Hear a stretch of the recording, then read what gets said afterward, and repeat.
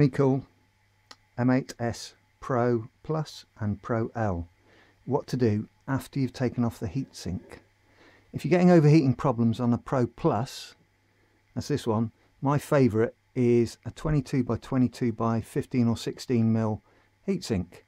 That lifts the lid by about 2 millimeters, and that's plenty to cool it down and keep it nice and cool, because the Pro Plus doesn't actually run too hot by much, or it shouldn't do.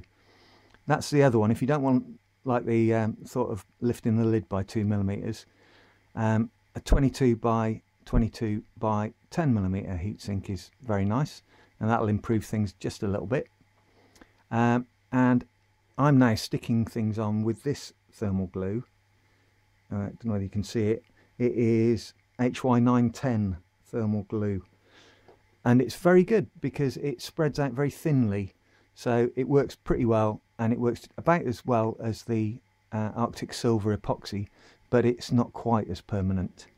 And that's what you do with the Pro Plus. Now with the Pro L, I put on a bigger heatsink. That's this one, and then I added an air gap. That's a 2 mil air gap, and it reduced it a bit, but it didn't really get it down to comfort levels. Now one of these, but with 16 millimeter height, might have been a little bit better, but probably not much better either. So what I've decided to do in the end is put in one of the Pi 5-volt fans.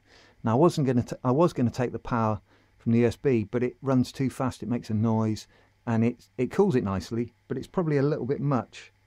So what I did in the end was I attached it elsewhere to 3.3 volts, and I also, because all the power in the box is not switched, the fan runs all the time. Now at 5 volt it makes a noise, and it's just, well, it's going to use a bit more power and whatever, but at 3.3 volts it only uses about 50 milliamps when it's running, and it runs at a really nice, just the right speed to be silent and yet keep the thing cool. And what I did was I put in a little tiny sub-miniature slide switch on the side here that you can disable the fan as and when you want it, and it fits in, sub-miniature slide switch. I don't know, you can see it there, and it fits in really neatly. 2 little M2 by 5 mil screws, and that's beautiful. That's the on-off switch. Now let's go backwards, because I've already made this one up to see how it works and everything. So we'll undo the 4 screws on the bottom. You can see I've already done 2 of them.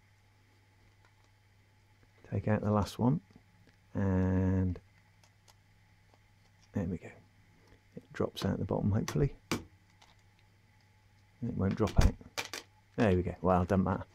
Anyway, so fan mounted in the top. Now I just used a little bit of 3M rubber foam double-sided tape. Now this is generic Chinese, and there's also stuff which is called 3M, but it's a 3 and then a space and a little m, and it's not really 3M, it's generic Chinese again, so you can choose what you want, but it's a lot cheaper to buy the generic, and it works absolutely perfectly for this sort of job. And you cut it obviously into little squares. Now I've put on bigger squares and left some of the plastic on so I can do some changes if I need to and things like that, but that's all you do, just stick it to the lid. The rubber in the foam actually provides enough gap for the airflow to go through and to force the air down onto the heatsink. Standard heatsink. Over here you can see at the left here there's 4 little pads, and they are the UART connections. So you got neg or ground and plus 3.3 volts at either end of those 4 pads, and you just solder to those.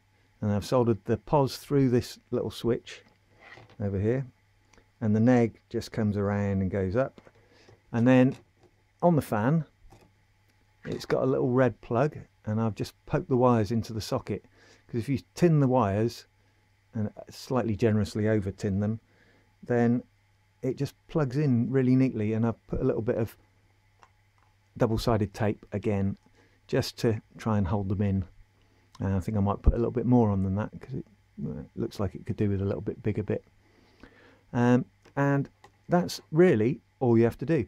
I have put a couple of little slots in the lid, I don't know if you can see them there, cut with a Stanley knife. That's one of those, which is exactly the same as a craft knife really, but just a bit more expensive and more solid.